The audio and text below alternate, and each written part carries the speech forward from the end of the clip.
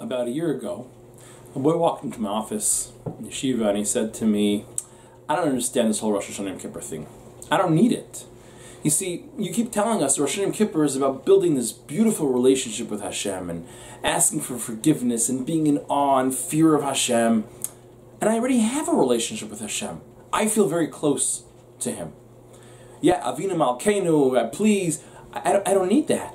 Everything I do every day, I get up and I go daven and I learn and I do chesed, and I am awesome. I don't need anything else. So what's the big deal with Rosh HaShana Yom Kippur? So I contemplated this question for a while, and I want to share with you the answer I gave him. I want us to transfer ourselves for a moment from where we're sitting to a beautiful kingdom with an amazing, awesome king who loves his people and who's loved by the entire world, looks up to him. One of the greatest leaders of his time.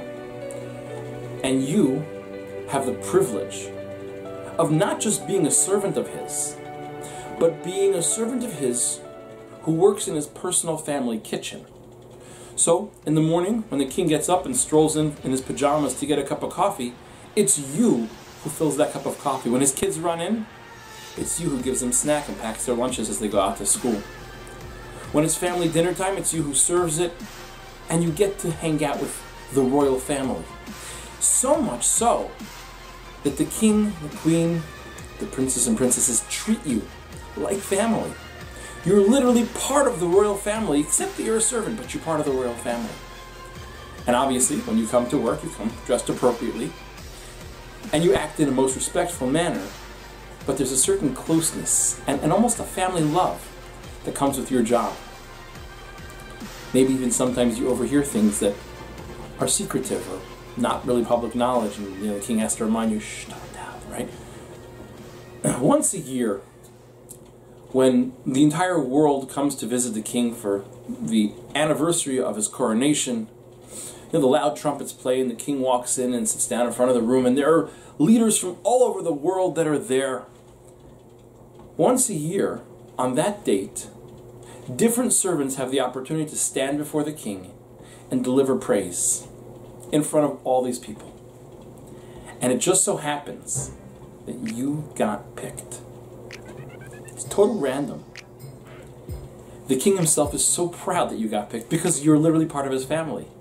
And he can't wait for that day when you're going to walk into the throne room in front of everybody and you're going to praise him. Meantime, you're preparing. Are you scared? No. You're in awe. You're honored. You're excited. The anticipation is great. You pre-press your clothing weeks in advance. You decide what you're going to wear and who's going to do your hair, and everything's all planned. When that day arrives, you put on your best pair of clothing you've chosen a long time ago. You make sure you look exactly perfect. Even on your way, and you stop in the mirror just to check and make sure. Because you know that praising this king right now in front of the entire world audience is his greatest honor. And of course, by default, it's your greatest honor too. Now, when you walk in before the king, you don't walk in and say, "Yo, how was the coffee this morning?" Because that wouldn't look good for him. And as it so happens, the entire family is sitting there, the whole royal family. You walk into the room, the audience is packed. There are princes and noblemen and the greatest gathering possible. And because it's his 25th anniversary, it's even more than usual. And you walk up to the front, and sure, there are butterflies in your stomach. There's a little bit of concern. You might do something wrong.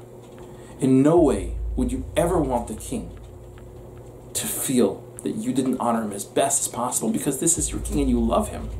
And he loves you. You walk up to the front of the room. The trumpets play. You stand before the king. Straighten yourself out. Take a deep breath. And then begin your praise. In the most professional way possible. Using your pre-scripted praise that you've practiced again and again and again. You've stood in front of a mirror for the last 7 months practicing those words. And the speed, and the pauses, and the timing. And the very placement of how you stand. And you praise the king. And the king sits there with the most professional and straight face possible. Because that's what the king does for everybody. The difference is when you're done and you look back at the king, he throws you a quick wink. That built-up relationship pays off. You walk back out before the king and you can't really smile. But you're so happy, and you know the king is happy, and you come to dinner that night to serve dinner, and everybody's so excited, they're so proud of you because you did it. I said to this boy, that is our relationship with Hashem. If you've got that great relationship, you're the servant who works in his private quarters. You stand there Rosh HaShana and Kippur, sure, you want to make him look great. And you want to make sure you're praising him appropriately. So that afterwards, you can go back to private quarters and sit there, and that wink is so powerful. That moment that he smiled at you and said, that was awesome. When you fill his coffee the next day, it's like, wow, that was the greatest. And that closeness becomes even greater. That is Sukkot that follows Rosh HaShana Yom Kippur. By the way, all this is from the text of David Hashem Arivishi. It follows this pattern. Sure, if we have this amazing relationship, then we're awesome and we stand before Hashem and we praise Him. It's us being so personal in front of the entire universe. And He gives us back that little wink. And the shofar blows, and we know we're standing there and He's looking over what we've done because He has to judge us the way He judges the rest of the world. With a little bit of a smile, though. Because we're His children. We're the servants who work in His kitchen. We are His family.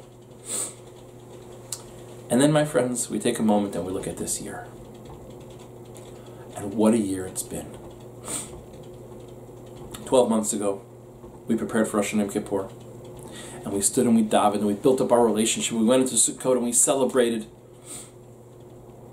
It rained the first night of Sukkot this past year. If you remember, we stood outside in the rain and made Kiddush quickly. And then went inside and had our Seudah. And some of us might have thought, wow, maybe Hashem's telling us He doesn't really want our mitzvot. And maybe Hashem's telling us, I love you so much and I want to see how you uphold your relationship with me even in challenging times. And that has truly identified what this year is. This past year has been upholding a relationship in challenging times. Anti-Semitism was on the rise. There was an attack in Muncie. I had the challenging privilege of joining a crisis response team in Muncie 2 days after the attack, and meeting with families of those who were present and those who lived nearby, and hearing stories of people who were dealing with their children and their families and their friends and going to school. Hanukkah was tough. Post-Hanukkah was tough. But it wasn't too cold until the Siyam HaShas. Sat in Madison's in the stadium, MetLife Stadium, with 100,000 people celebrating Torah. That was the only cold day of the year. It snowed. There were flurries around. It was 24 degrees, maybe 27 degrees on my phone, I think, in the bleachers where we were. And we listened towards the Torah, and we celebrated the completion of 2,711 pages of Talmud, of the constant learning of our Masorah. And we thought, wow, how beautiful. And we came home, and shortly after we began preparing for Purim, and our relationship with Hashem was strong. And then we started hearing about this pandemic headed our way, a world pandemic. And on March 13th, we made an announcement to all the schools, all the shuls were closing. And at that time we said, the highlight moment, the greatest moment of a wedding is the yichud, when the chatan and kala go together by themselves, close the door, it's just the two of them. That is what became of our relationship. It just became us and Hashem. Forget the outside world, forget the show. Forget those audiences that were there. Now it's just the family privately. And we're feeling that cup of coffee and we're getting that good morning smile. And we can react one of two ways. We can be exhausted and tired and say this is ridiculous, or we can say, you want to know how I act during challenges? It just strengthens my relationship. So we found a way to daven every day, with or without a minyan, and learn every day, with or without classes. And we learned on Zoom. And we communicated with our friends, and we sent out Divrei Torah, and we learned and we inspired ourselves. Somebody said to me 2 weeks ago, I don't really want there to be Rosh Hashanah Yom Kippur this year. I don't know how I'm going to stand before Hashem. And I said, I'm so excited to stand before Hashem. All I've done for the last 6 months was continue to prepare and strengthen that relationship. I filled the king's coffee. I served the king dinner. I constantly worked on my relationship. When I stand before the king at the coronary celebration, I don't have words to say. It's just a wink, because we're so close. You know, my friends, the main mitzvah on Rosh Hashanah, if you look in the Torah, in Parshat Emor, the Torah tells us what's the mitzvah of Rosh Hashanah? It's a mitzvah of teruah. It's blowing shofar. That's it. I might think that if it's day of coronation, every one of us should have a mitzvah to write a piyut, a poem, that wraps up our year and praises Hashem moving forward. I don't know if it was my birthday. That's what I like reading cards that say, you're such a wonderful this, you're such a wonderful... It makes me feel good. On Rosh Hashanah, the mitzvah, and it has been since the day of creation, the mitzvah of Rosh Hashanah is to hear the sounds of the shofar. Why shofar? Of all the things, it doesn't say any words, it's just... Like, we don't even know what it's supposed to sound like. Maybe it's all of it together. And therefore we blow 100 sounds, we don't even know what they mean. I saw a beautiful explanation as to why shofar. Exactly for that reason. It doesn't say anything. Because each and every person has a different relationship with the Melech Malchei HaMelachim, with Avinu Malkeinu. Our relationship individually is based on us. And Hashem understands that. So for some people, this year has been super full of anxiety. And that's the relationship. And for some people, this has been amazing. I got to go bike riding every day. I got to have hot breakfast and hot lunch and hot dinner. I hung out with my family. For some people, it's been tough. They may have lost a job. They may be still working and not getting paid. That shofar represents your inner feelings with that relationship. So when you stand before Melech Malchei HaMelachim, and you say Avinu Malkeinu, on one hand is our Father, on the other hand is our King, He's both. And I'm standing here and the great audience is looking, and I need to praise the Melech of the universe. The sound of the shofar represents what I'm feeling in my relationship. My Father, my King above. It's been a tough year. It's no secret. And we've overcome those challenges. And every day we continue to work on that relationship with you. We don't know what you want from us, but we're still doing it. And hopefully, when we finish praising Him, He winks at us and He smiles. So that on Sukkot, when we go out of our houses, which is something we really haven't done much of the last 6 months, and we sit outside and we celebrate our oneness with Hashem, it's not just a wink. It's a closeness. It's a love. That's this Rosh HaShana Yom Kippur. I'm looking forward to it. I'm excited about it. I can't wait to stand before Kadosh Baruch Hu and say, look what I've done with our relationship. It's been challenging. It's been tough. But that doesn't have a negative effect. That strengthens our relationship. I jokingly said to someone that I haven't been late for davening once in the last 6 months. 3 months of it, I didn't have a minyan. And the other 3, it's been right here. How could I be late? There are only 10 of us. We've learned to see our lives differently. And we've learned, hopefully, to appreciate our relationship with Hashem differently. This year, Rosh Hashanah, when we hear the sound of the shofar, think about ourselves as the servant who serves in the private quarters of the king. And through COVID, we've been there with the king and his family. We've been quarantined with Hashem and with the Malachim. Think about how that looks at us. We're awesome and amazing people.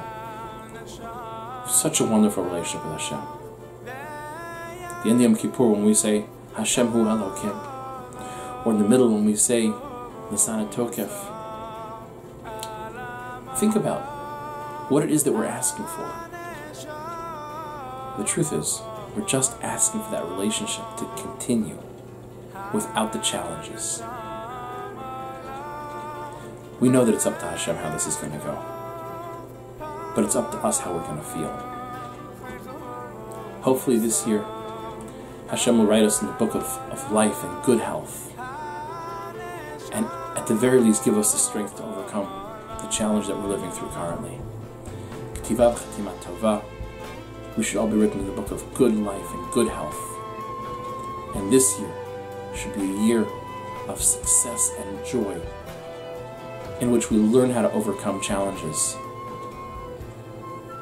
Chag Sameach. K'tivav Chatima Tova. Shana Tova.